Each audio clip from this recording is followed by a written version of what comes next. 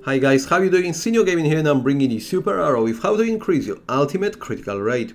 So if you're Super Arrow player or perhaps idle gamer, then make sure you subscribe to the channel as I post as often as possible and bring you best tips and advice. And if you enjoy what you see, then hit that like button as well. Right then guys, so I'm gonna show you all the aspects of the game where you'll be able to influence this a very crucial critical rate, as this is currently the heaviest hitting critical in the game. What you see in front of you, you've got two pretty much main colors, where the orange one is your ordinary crit and the purple or the violet one is actually your ultimate critical damage. You need to bear in mind that there will be a lot of aspects of the game which will influence this obviously total damage output, but a critical rate is something we want to increase as soon as possible to obviously land this damage output. So just very quickly, I want to show you a few aspects of the game where not only just by upgrading a ultimate damage we are able to influence a damage output. So what I mean by that, if we tap onto hero and upgrades, for instance, on a very last option, we will be able to invest gold and then upgrade. In my case, because I'm running magical, it's exactly same for a physical. If you are a physical build, we're gonna actually upgrade ultimate damage increase, and we're gonna do it by 400%. But bear in mind that there are other aspects of the game which will actually contribute to this overall damage output. And for instance, if we tap on abilities, we don't have anything related in here when it comes to ultimate, but increasing a magical attack by a 1500% will also boost this number. Then if we move into Transcend, actually there is nothing in relation to a critical, but we are gonna increase a all attack by transcending into a new level.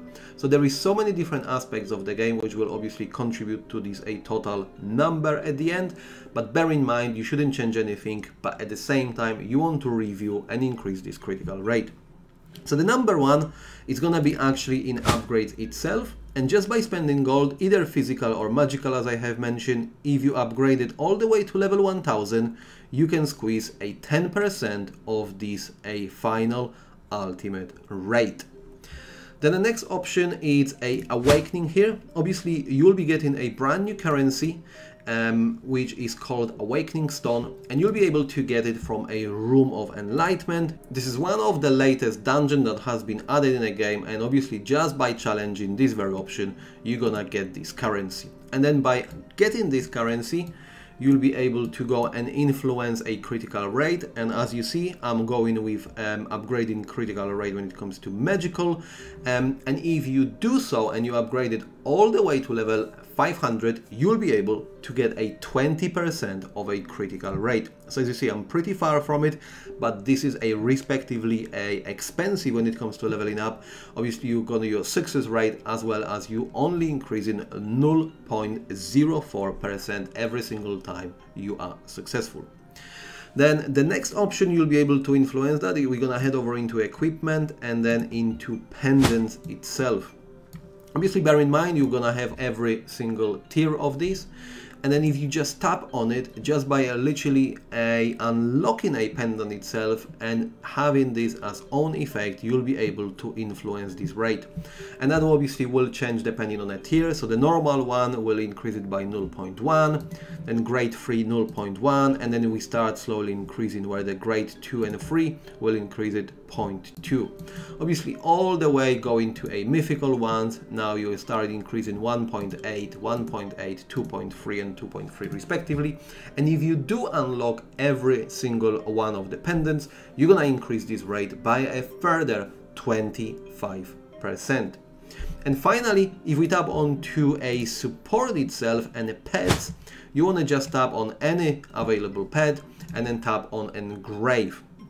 And just by engraving effects itself, obviously if you got all the options unlocked, the better, but now you actually want to go and find all mythical engravement. And then by just having a mythical engravement, you'll be increasing a 0.5% for every single one as an effect.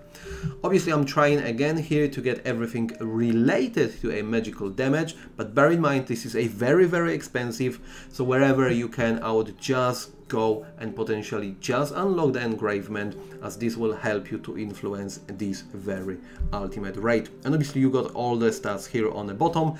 If you go ahead, so the only thing I'm currently missing is obviously to unlock last engravement when it comes to that. Considering we've got additional 7 pets, we are talking here obviously 3.5%, therefore I'll be able to boost it all the way to a 28%.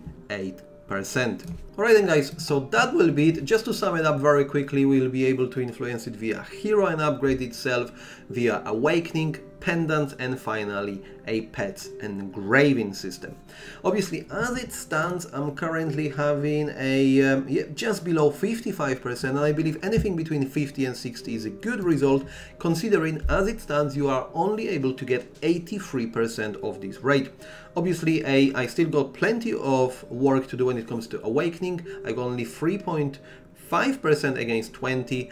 I still miss all the mythic pendants, which will boost it with additional 8%, and I got a little bit work to do when it comes to a last slots when it comes to pet engravement. That will be it guys, thank you very much for watching, and as always I'll see you next time.